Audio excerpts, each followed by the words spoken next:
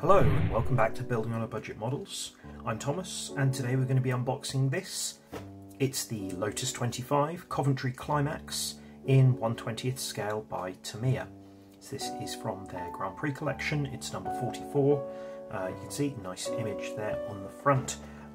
It doesn't come with a driver as it says here, but that's on the front. That's pretty common for things like that. So there, a couple of versions of the kit. It comes with multiple numbers. This was second hand, but apparently whoever bought it before, it was 1999. And there you can see a couple of versions there. The number 4 there was the 1963 British Grand Prix winner. I believe that was Jim Clark. And then the 1963 South Africa GP winner, Graham Hill. Put it up. Now, as I said before, this was second hand, so some things have been opened, some things have actually been started. Some decals, which still seem in okay condition. Instructions, some green parts here and some bits which have already been assembled. Grey sprue, which also had some parts removed. Polycaps. Tyres. So we'll start by looking through the instructions. Throughout the history of Formula One Grand Prix, starting from 1950, Formula One cars have undergone numerous innovative developments. Many of them were accomplished by the team Lotus, led by a genius, Colin Chapman. Above all, the invention of the monocoque construction chassis was one of his most epoch-making creations.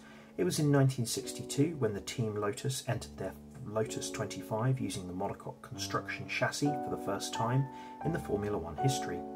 The monocoque frame, formed by bending thin aluminium plates, made it possible to obtain more rigidity and lighter weight at the same time, compared to the space frame construction with steel pipes, which was commonly used until then. The Lotus 25 was powered by the highly reliable 1.5 litre V8 cylinder engine developed by Coventry Climax. The front suspension system used rocking arms inboard spring type, while the rear end used lower A and upper I arms with 2 radius rods. With the talented driver Jim Clark at the wheel, the Lotus 25 earned 3 victories in its debut season of 1962.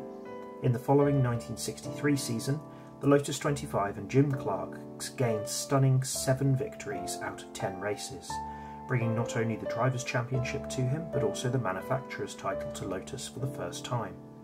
With its innovative features, the Lotus 25 had a profound influence on the design of the Formula One car, and the glorious history of Lotus arose from this car. Got here suggested colours, and you can see here how this goes together.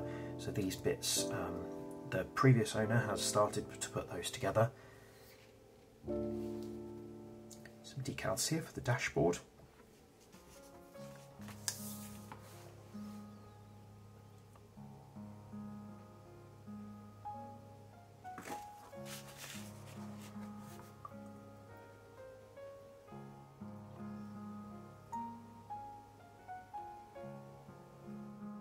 Some decals which need to be added here.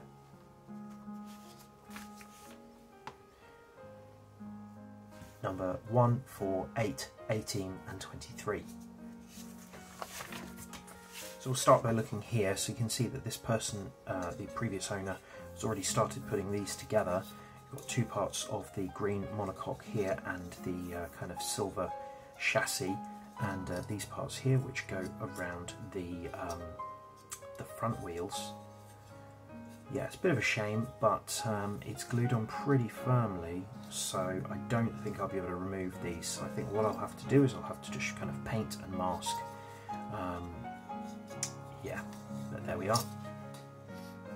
As well, from the silver sprue, we've got these engine parts. There's a few kind of joint seams here, which I think might be sanded away, but this is okay. It's not too bad. At least they've not gone too much further.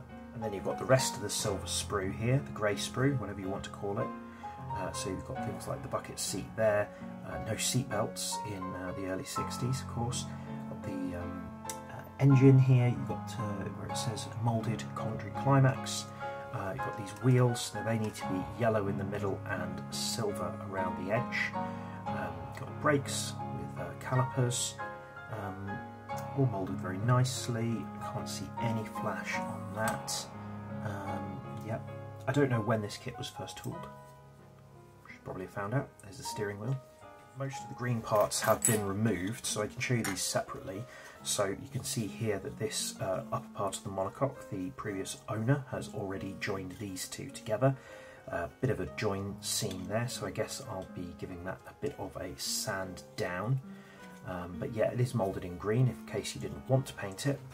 And that will go together like so, as you can see, and then exposing the top of the V8 engine there at the back. And you've got other parts here, that's the roll hoop, so that will need to be silver. I think that's part of the pedals, and then other just kind of small parts.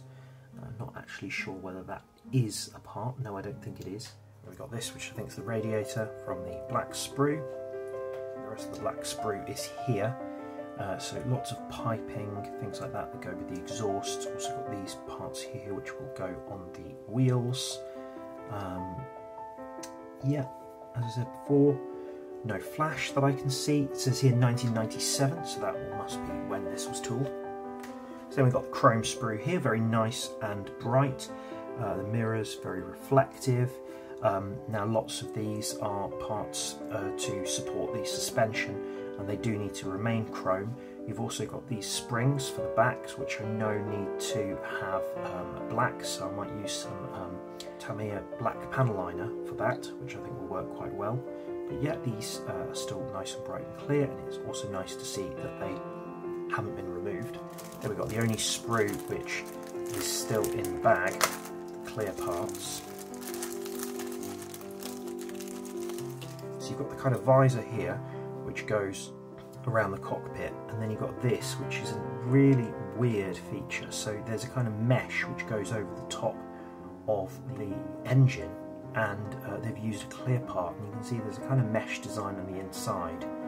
I think that's kind of strange, to be honest. I don't think that's going to look like a mesh, so I might see if I can fashion something which looks like that. So we've got tyres here. A really nice feature on these and on the Honda tyres is that they've put the brand marking on there already. So there you've got Dunlop Racing, a nice sort of groove design on there. It's only got the markings on one side, so I guess you'll have to get that round that particular side. But yeah, these look really nice. Yep, polycaps, which I won't be removing. And finally, we've got the decals. Now these have yellowed a little bit in places, but they still look pretty good. One nice feature is that the Lotus Coventry Climax decal here is separate, so if you did want to mask and paint the yellow stripe, you could then put that on separately afterwards. Also got the Team Lotus, lots of decals for there, and yeah, like various different numbers. The permanent number system hadn't yet been introduced to Formula One in the early 60s, so drivers often use different numbers from one race to another. I'll be using Tamiya TS43 Racing Green for this, which I've used in the past for Lotus 7 and also for Jaguar E-Type. So there we have it. This looks like a really nice kit. I don't imagine it will take me too long to build, but obviously I want to do a really nice job of it, and I can see, you know, for instance, there's brake cables here and things like that, which I may try to add as I'm going along. Thank you very much for watching. Please leave a comment down below. Let me know if you've built this, and if you have any tips. Please do like, share and subscribe, and I'll see you soon.